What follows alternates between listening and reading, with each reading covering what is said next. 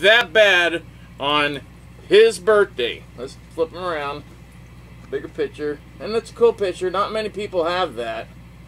Friend of mine gave it to me, and he goes, don't show anybody. So he's sending me the pictures, and I thought I was downloading them onto my computer. But I'd had that Pinterest or whatever it's called. I had that in my Chrome bar. So when I was saving it to my computer, it saved it to my Pinterest account. And within seconds, people had the pictures. So a lot of them got out, and he got mad. And I'm like, dude, I'm sorry. It was an ad. And technically, if I buy those pictures, they're mine. But I don't think he ever sold me one of them because just never got around to it. I'm like, why am I buying all these pictures? Because they're giant. Well, I don't have any room. So.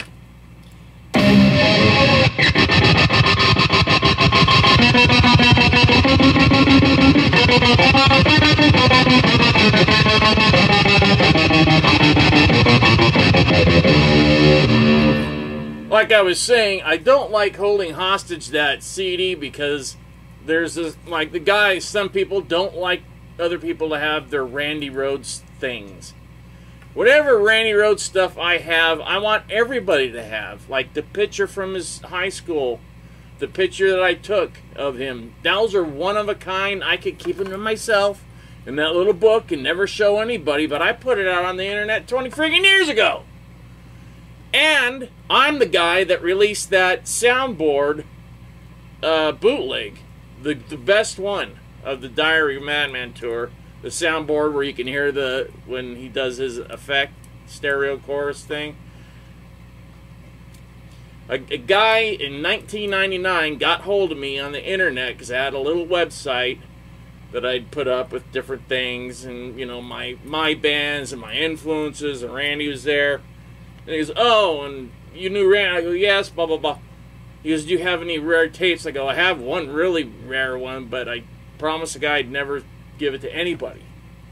If you promise not to ever sell it or put it out, you know, whatever, don't make money off it, I'll give it to you. And he goes, okay. And then I'm like, no. So a month goes by. This is 1999. I had no idea the internet was going to be a hellish tool that it is. So I gave it to him, and he promised. I never heard from him again, and within months it was for sale on the internet. So you're all welcome for that. I think it's Milwaukee. It's the soundboard one. It's the best one out there. I have the original, which sounds really good. It has no fluttering like you hear in that, because I did that with my finger. In the beginning of Diary of a Madman, when they're playing the intro, I hit my finger on the tape to slow it down. So I would know that would be my tape that got out. Everybody's got it now. So, but that was then, and, you know, I'm thinking, why hog things? People need to hear it. People want to hear it. And there you go. So I'm giving out all the stuff I got of Randy. And I'll probably end up putting, you know, that lesson tape out, whether I hit it. I'll hit 1,000 eventually, so.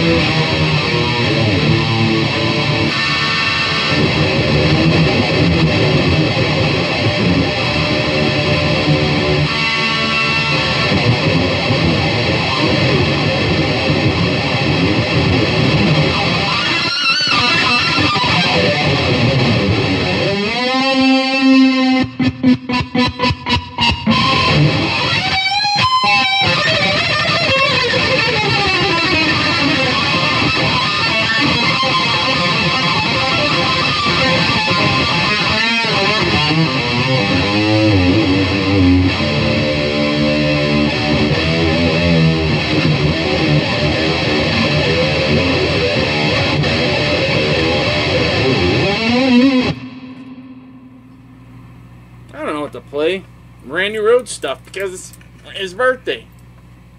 Celebrate his birthday, not the other one. Remember him on the other day, but also remember how it was shoved to the side, and the next day Sharon was calling people to replace him. The next day. And she made Brad Gillis put on his vest. That's why I don't like thinking about the March 17th or 19th. 17th is St. Patrick's Day. March 19th, no bueno.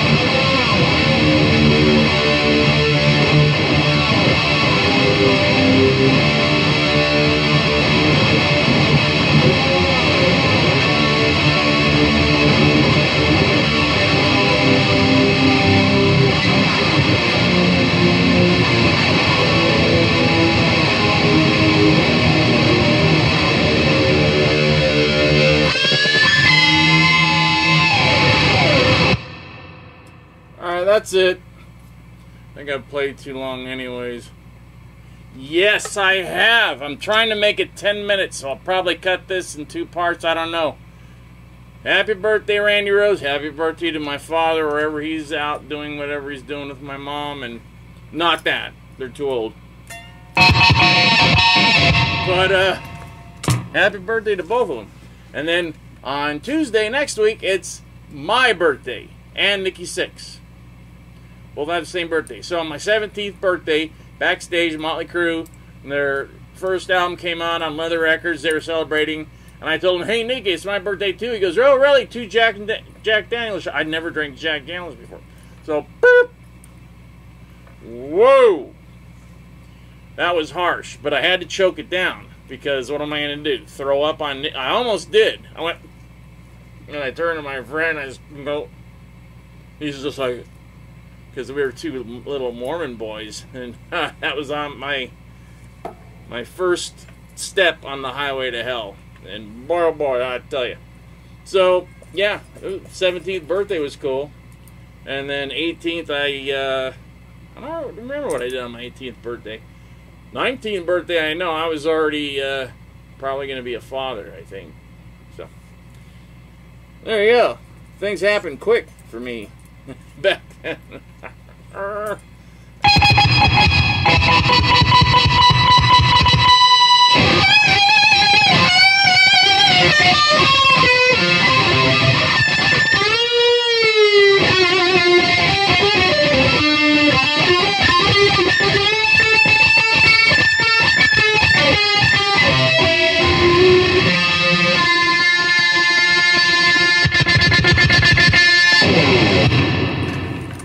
Later. Subscribe. Metal. Subscribe. Getting up there. We're getting up there. Thank you. Peace.